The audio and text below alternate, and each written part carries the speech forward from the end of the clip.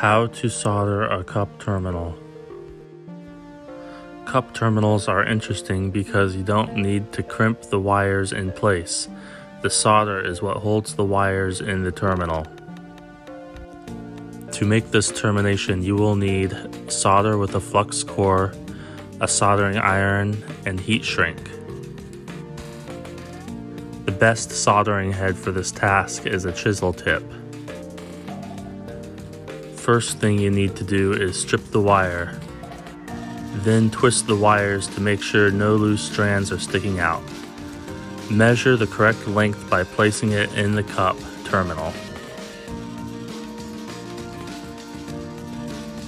You don't want extra wires sticking out of the terminations. If the wires are too long, trim off the excess wire.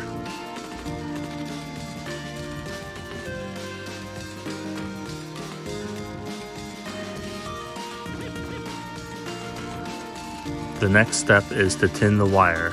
Apply a bit of solder to the tip of your soldering iron.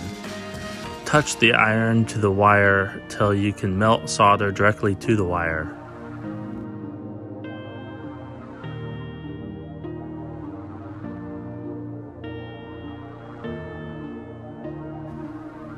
Once you have tinned the wire, move on to the cup joint.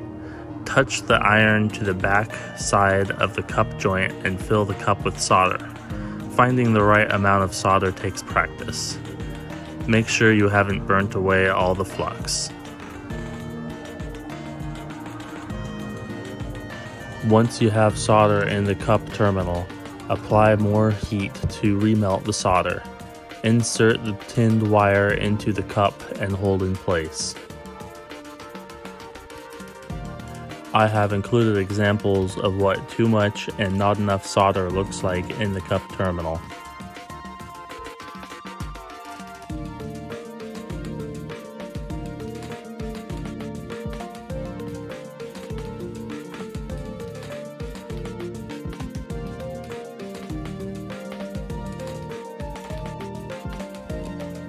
Lastly, it's a good idea to take some heat shrink and put it around the termination.